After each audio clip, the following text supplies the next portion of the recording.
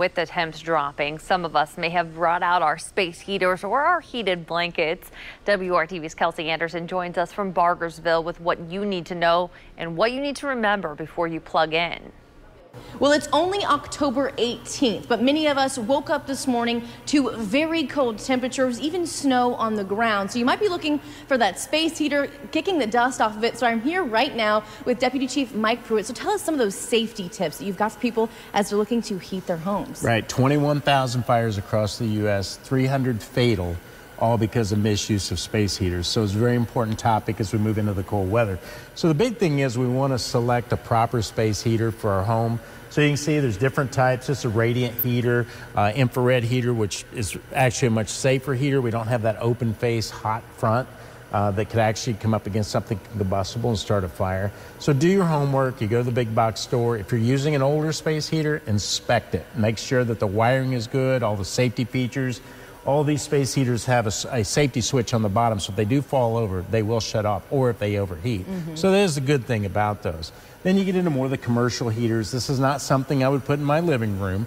Okay, this is more something we'll see in the construction site where maybe they're trying to dry the drywall, paint, and of course you can see what can happen with space heaters here as we tested this earlier, and this could happen. And if you don't have a working smoke alarm in your home, I've seen the fatal results of someone in bed or sitting in a recliner that didn't have early warning. Their blanket caught fire and ended up tragic.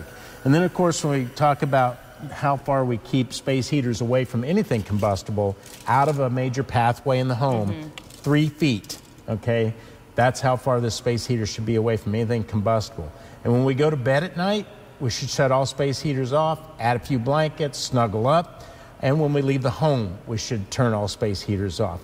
So, because if we don't know that there's a problem, especially if we don't have a smoke alarm for early warning, we're going to find ourselves in a very bad situation, not knowing we have a fire. So, pay attention to what's going on, shut them off when you're not using them, and use proper placement. And I think something that's really important and we've talked about is that you're telling these tips because you've seen this happen in real life. You've seen either serious accidents or fatal accidents because of people not following these tips. I have been in the fire service for nearly 40 years, and I've seen what happens when these are improperly used.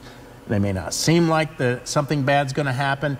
You may sit there for hours and nothing happened, but what's happening is materials are breaking down when you don't shut them off and you have them too close to something combustible, and then the fire starts when you don't know it. And then things turn tragic. Well, thank you so much for being here. Thank now, you. Again, if you are going to turn your heat on today, make sure that you are changing that air filter and cleaning that furnace area before turning up the heat in your house. And of course, if there is an emergency, always call 911. In Bargersville, Kelsey Anderson, WRTV.